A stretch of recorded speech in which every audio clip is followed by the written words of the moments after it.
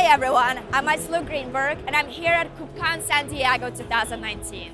I'm a senior software engineer at Google, and today I gave a talk on binary authorization in Kubernetes. It was a joint talk with Liron Levin, who is one of the biggest contributors to both Kritis and Kritis projects. And we discussed how Kritis and Kritis can help you secure your software supply chain.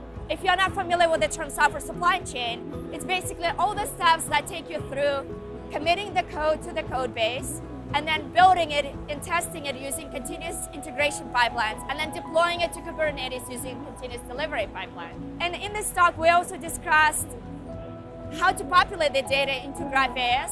Liron showed a nice demo of the twist log populating the data, and then deploying that to Kubernetes and using Kritis to actually gate the deployment depending on whether you found critical vulnerabilities or not.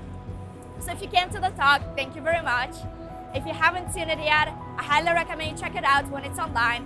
And please come by the Google booth at KubeCon San Diego. Thank you.